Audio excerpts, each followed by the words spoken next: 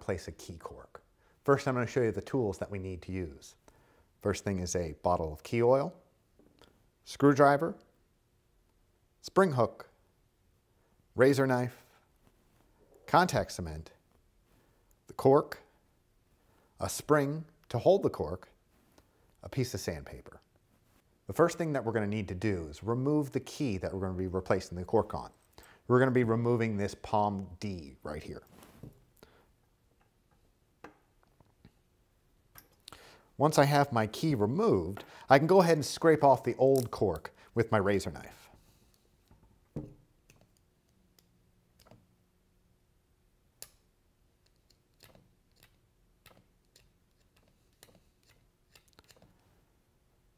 Now that I've removed any old adhesive, I can go ahead and cut my cork.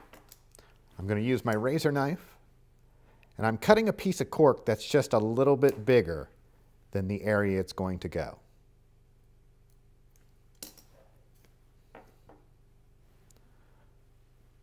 I can use my spring to hold on to it while I apply my glue.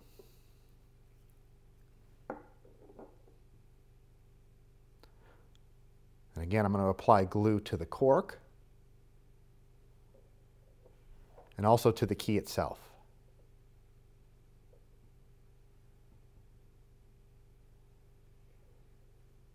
Give it about 5 or 10 minutes to dry, and then you can apply the cork.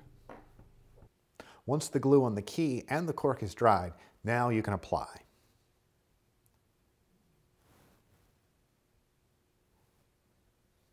I'm going to use my razor knife to trim the cork now.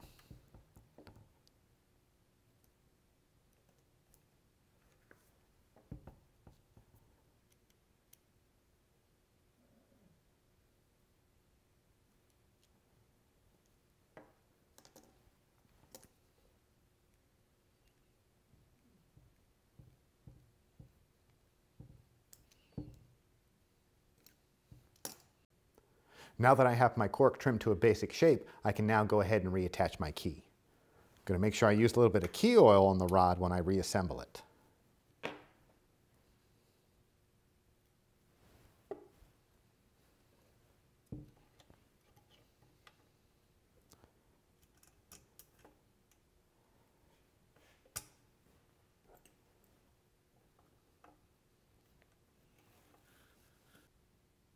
If you find that the key cork is too thick, you can use your sandpaper to thin it out.